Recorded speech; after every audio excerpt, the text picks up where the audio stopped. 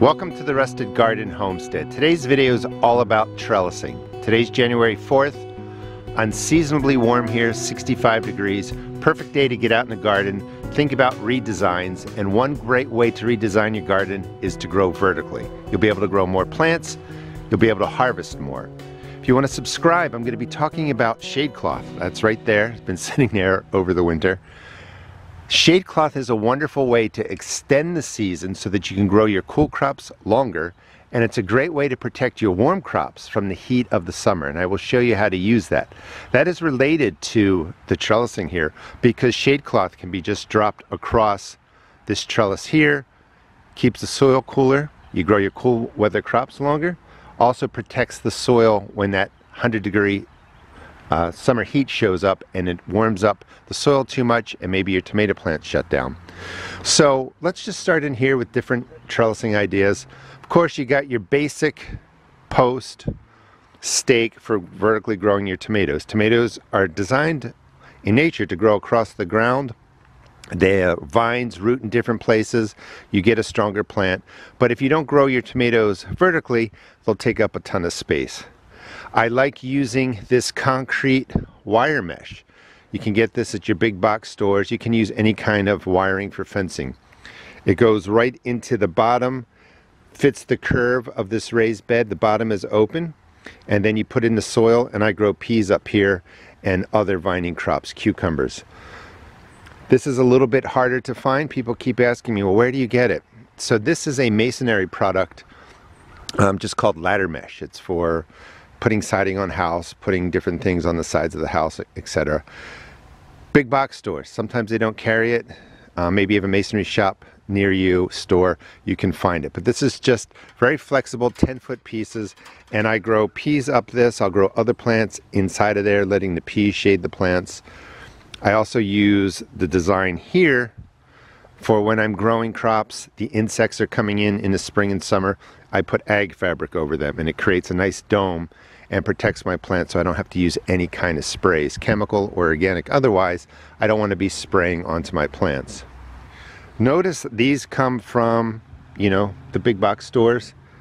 You can walk through the aisles of Home Depot, Lowe's, other stores similar to that, and find different materials that you can repurpose for trellising. That's really the cheapest way to build trellises, because if you go to a garden themed store, try and buy trellising stuff, usually you pay a lot more money. So, walk the aisles of Home Depot or Lowe's, see what you can find. In my last video, I showed you how to get these beds prepped for the spring, and I just wanted to show you, if you watched the alfalfa pellet video, I'll link that in the video description. It rained here yesterday. So these pellets, I talked about how they absorb the water and then they just flake away. This will be exactly what this does here.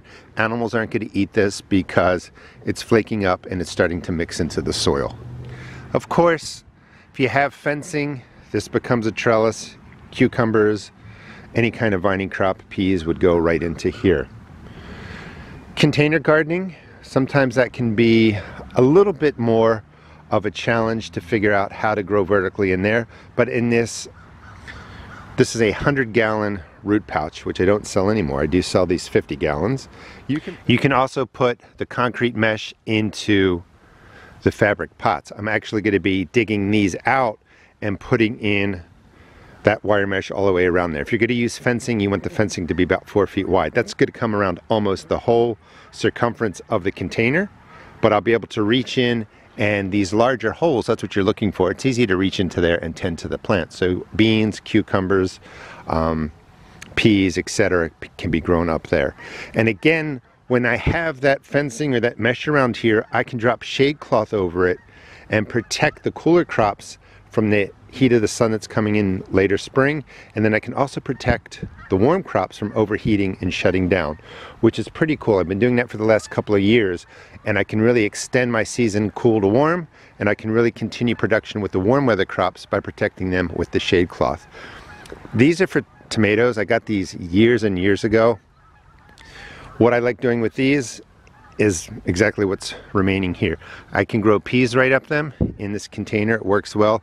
I also use tomato supports for growing peas in the smaller containers. You can also set this up so in theory You could grow kale in a smaller pot like that, and then right next to it you could grow peas up here. So again, by growing vertically, you're maximizing the space in this small container, fabric pot, growing kale, growing peas, just by growing vertically or trellising. Let's walk over in this direction, and you'll see the basic themes are repeated throughout my garden. A vertical tower, perfect way to grow vertically. Those are filled with strawberries. That's what I like using my vertical towers for. Herbs, strawberries, growing peppers, and leafy greens. This is a setup I've shown several times, and this is what you could do again at the big box stores. This is fencing. It's 4 feet wide. You can get it in any size roll that you want. These are U-posts that go in there, and you just drop the fencing on. So you can build, you know, a fence basically right along some of your rectangular beds. Grow whatever you want to grow up here. I'm growing butternut squash. Any vining crop is all you're really thinking about. What can I grow upward instead of it taking space coming across? This is again the concrete mesh, and you can see the different design options. Some of my favorite things to use are closet shelving. You can find these sometimes at garage sales on sale, even on the side of the road. This one has to be fixed up a little bit. A T-post, it's a little more solid than the U-post that I just showed you. These can get kind of heavy.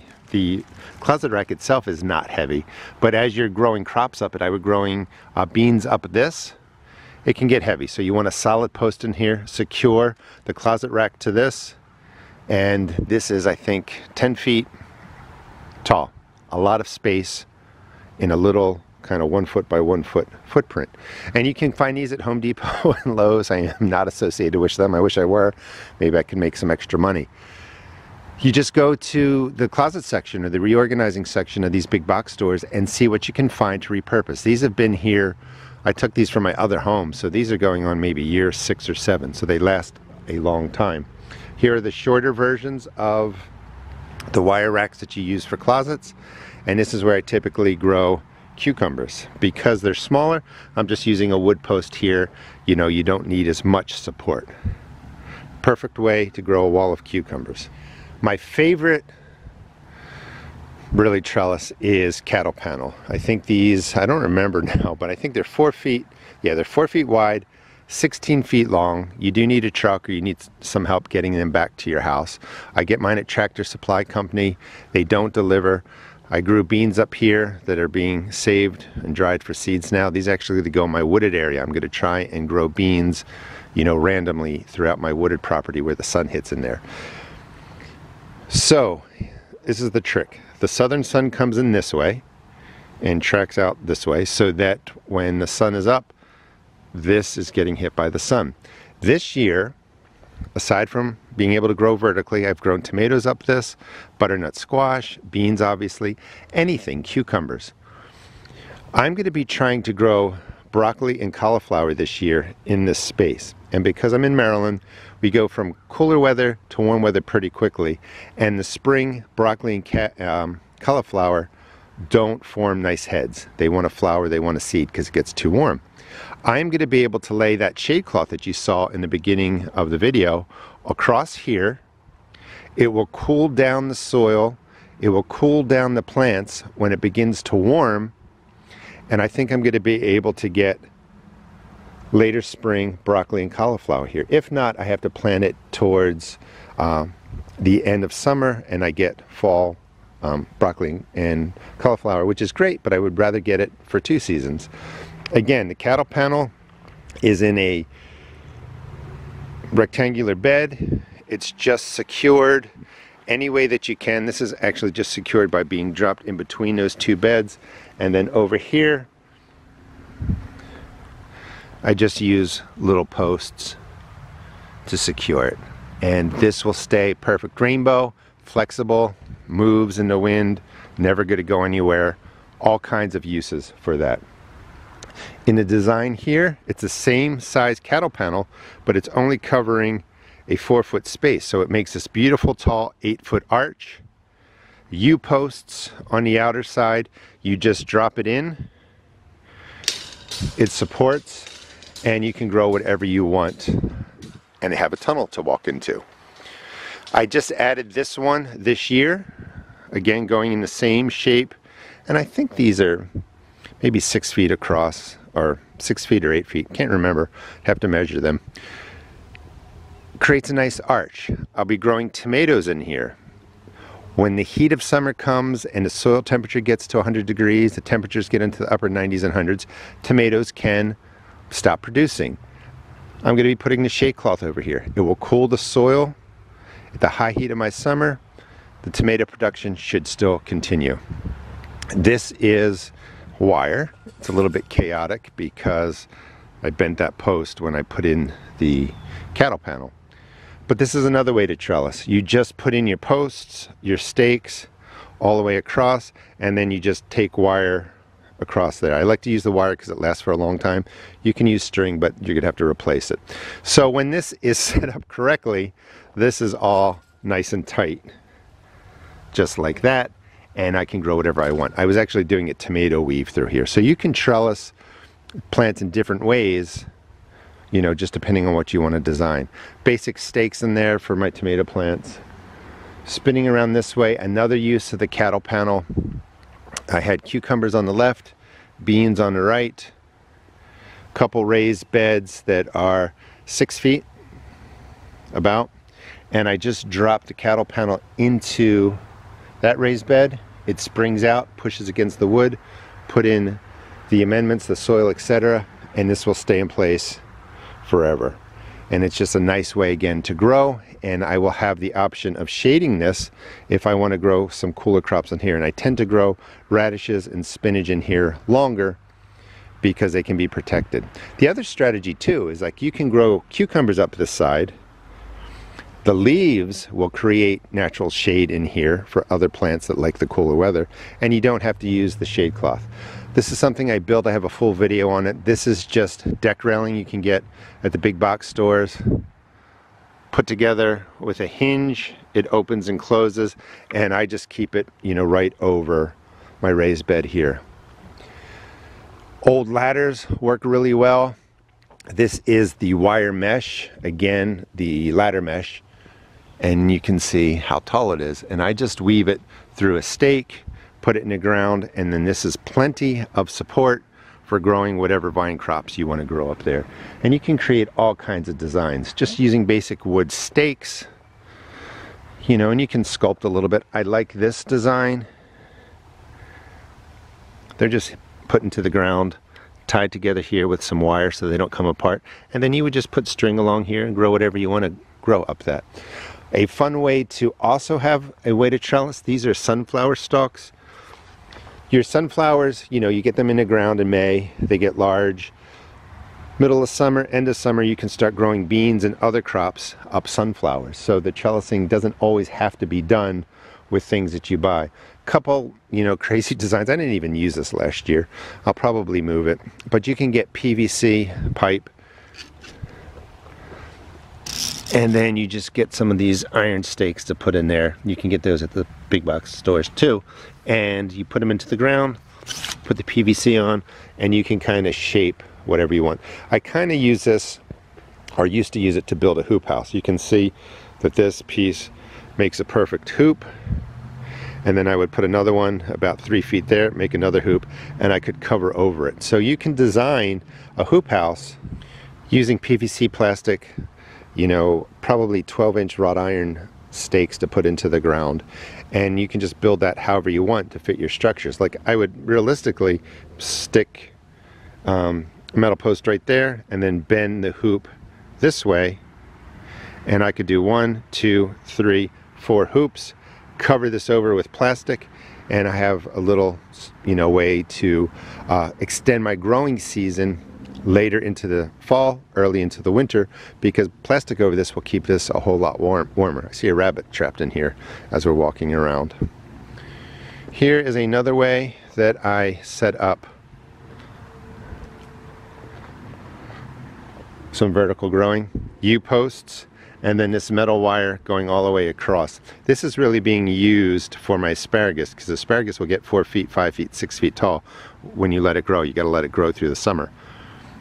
Weave it in here, keeps the asparagus in place, but you could put in extra posts in the middle so that this firms up, and you could grow vertically up here. It's not really expensive. This is galvanized wire for electric fencing. Get that at Tractor Supply, and you can get spools of it for not a lot of money. So it works really well, and this wire will stay here forever.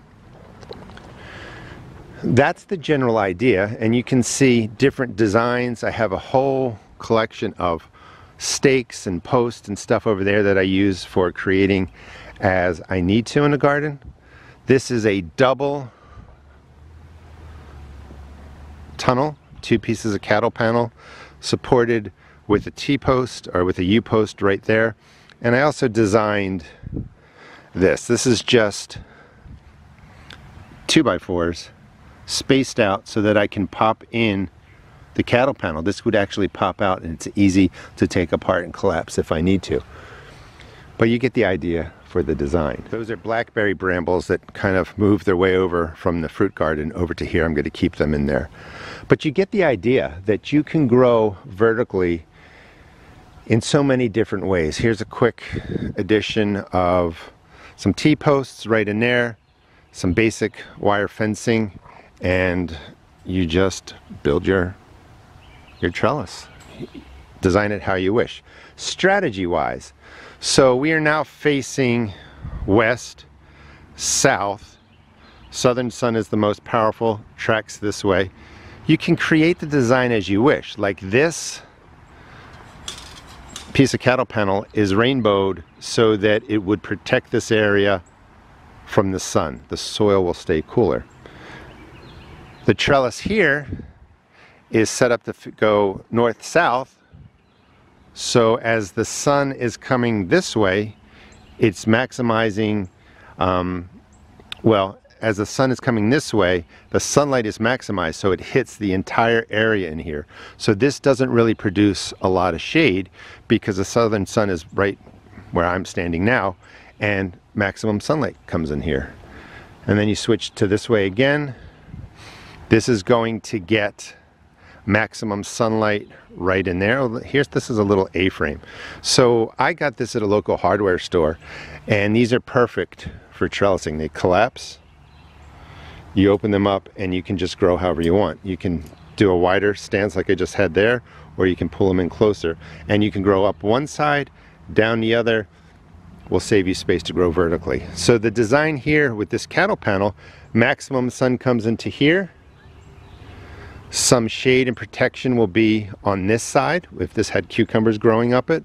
So you would protect the crops there a little bit from the sun. So the angles really don't matter.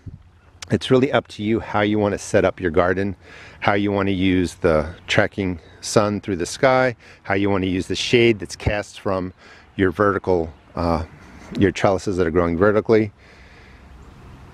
Again, in here would be an example. The sun will come right into here, light this all up. Cucumbers do really well. Cucumber wall comes up here. I can grow things in containers that are going to be shaded a bit from the cucumbers when they're growing. Hope you enjoyed the video. I do recommend on these freakishly warm winter days, walk your garden, think about redesigns. Trellising is a great way to just grow more and save space. My next video is going to talk about how to use this shade cloth to extend the season of your cool crops, how to protect your warm crops. Please check out my seed shop at therustedgarden.com and think about trellising. You'll really enjoy kind of the creative structures that you can put into your garden.